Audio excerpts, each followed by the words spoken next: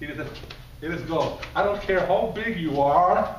Once you do this, the pain is going to be extraordinary. This is a basics video on gooseneck. So gooseneck is one of our techniques that we're using, one of the major 4 techniques that we're using. Remember the 4 techniques that we're using a gooseneck, we're using a twisted wrist stance like this, which is a kotegashi, we're using a finger technique here, and we're using arm bar.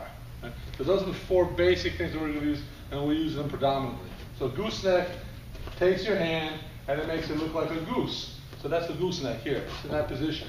So I have that. So that's it. And now I can just turn it sideways and it's still like a gooseneck. I just put my hand into it here and I have control. All right? So that's the control that we have with gooseneck. That's the hand. That's the way I want to put the hand. I want to put the hand so the hand is up and down. Right here. I don't want to take the hand right now and take it on an angle here. I don't want to take it on an angle here. I don't want to take it all the way over like this. I want the hand absolutely vertical. For now, let me change this. All right, so this is the way it's going. So this is like I'm praying. When I pray and I have him here, I put his hands right between my hands. I grab and I go down and I just pray, please sit down. So that's where he goes. So if I take that hand, I put down, put pressure on it. Again, I'm using fulcrums and levers. This is the fulcrum, right here at the wrist, on gooseneck. The lever is the hand, the whole hand. This is a stick. This is the fulcrum. I'm taking this and I'm pushing, right here. So I want to take my finger and put my finger right where the hand meets the wrist. And I'm going to pull in with that and push down, point my finger right to his body and push down, down.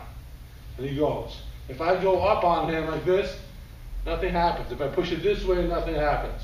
If I go here, nothing happens. If I go here, he drops. It doesn't take anything.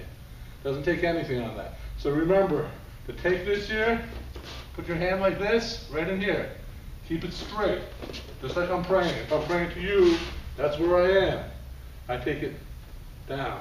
I can put 2 hands on it and go down, but what I want to do is I'm not pushing this way. I'm pulling his hand towards me and I'm pushing his finger towards him. These fingers are going towards his nose. This hand here is coming towards me. I'm pulling and pushing down. Right there. All I'm using is this technique here. So I'm not taking my shoulder and going in here, doing anything like that. My hands are just here and they go here. And they just go down. I just take it this way. When I first learned how to eat with a knife and a fork, I was maybe 3. And I was taking my knife and a fork and I was going like this and going like this. Until I figured out, if somebody told me that I don't have to do that anymore, I can just go like this. Because these work. They work here also. So if I take that, they work this way here. I just hold this and go down. I don't want to get him to let his elbow go up, because if he wants to take his elbow up and spin and turn and get out of that. And that's the way he's going to get out of that. So once I hold him here, I got him in this position, I can put my hand right over the top and not let him go. So it just goes. If he does that to me, the same thing. It is go. I don't care how big you are. Once you do this, the pain is going to be extraordinary. It's going to be pretty tough. It's going to be tough. So he has to do that. Once I have him in this position here, I can just push down on his elbow. If he takes his hand and he wants to bring his hand up to get out of that, I just put pain on it. So just pain and pop it down. So once I do that, I just put pain in. So just make sure that you hold your hand like this. You're going to find out that we use this for all sorts of techniques. You grab my hand here, I put it in, and I have it. So practice that, have at it, and once you get that, you have to do it a little bit. Once you get it, you're never going to lose it. It's going to work really well for you. Thanks.